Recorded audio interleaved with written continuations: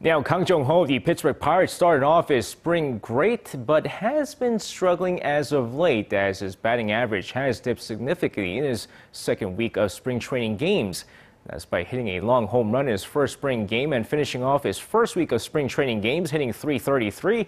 He's gone quiet in the second week of spring training games and is currently hitting .188 in 7 games so far, while striking out 4 times.